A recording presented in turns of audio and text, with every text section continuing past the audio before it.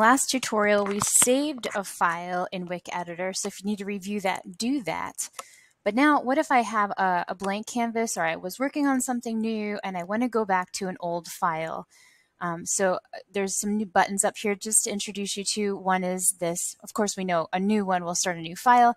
Open. I want to open up the last WickEditor file that I created. So it goes, it's under my downloads because that's where all Wick file, when you hit save, it goes to your downloads folder. So I'm on my downloads folder and I'm looking for, it's usually a white piece of paper. There's the name of the file that I made. It even has the date when I saved it. But the important part is the extension, WICK.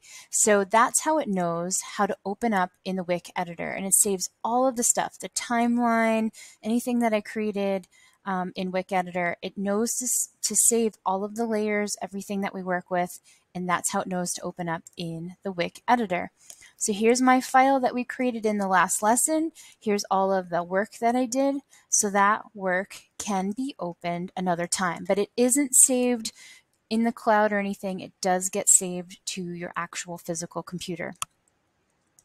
So moving along, what if I wanted to create, so I have this frame by frame animation, so this technique where you move something frame by frame, and just to review, if I copy an object, I add a new frame, I can paste the object, and I can do something to it. What do I want it to look like? I'm going to copy this object, add a frame, paste it, and maybe I want it to move and I want it to be change colors now. So I can change its color as well. So as it plays, I can now start to change its color or do something to it. Also, I can let you know that there are 12 frames in 1 second. That's a review from last lesson too. Some new things. If I want to add another shape, if I want to start animating something new, I would add a new layer. The new layer, then if I create something, can go on any of these frames. So if I want a square, normally I'd probably want it to be on the first frame. So I'm going to click on the frame where I start it. And I'm going to give the square a little bit of a different color that's not already on my screen. There's my square. But it's only on frame 1. So if I play this movie right now, the square disappears because it's only on frame 1. Suppose I want that square to not move.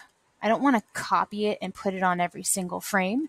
So what I can do is move my mouse to the edge of this frame and drag so that it just sits there. Now if I play, the square will stay there. It's a stationary object. It just remains in one place.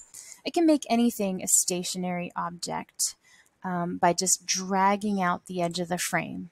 I can do that up here as well. I can drag out the frame and then whatever, this blue circle will stay there for a little while.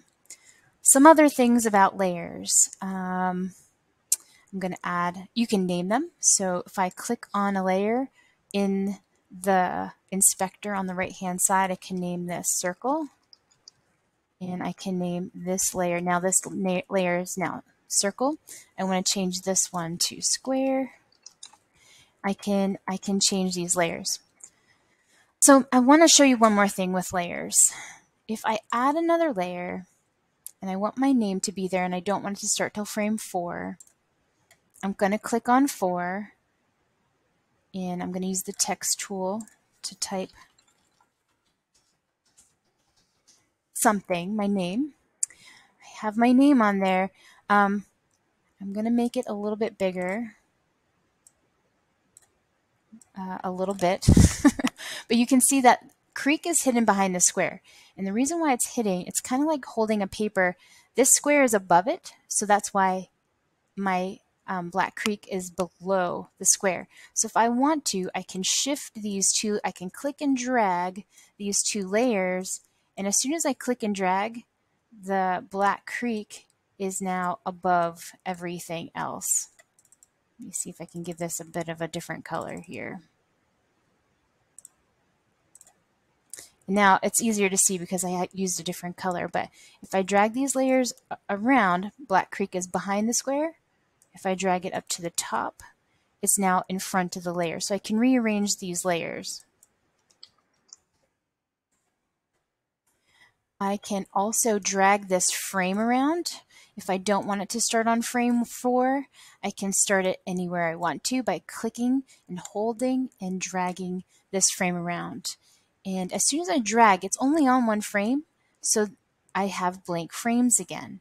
So I can do a couple different things with this. I can take Black Creek and I can copy it and go to the next frame and paste it and do something with it, start animating it, copy, click on the next frame, paste it, move it a little bit more, or I can just let it rest there for a while. So now my animation is a little bit different.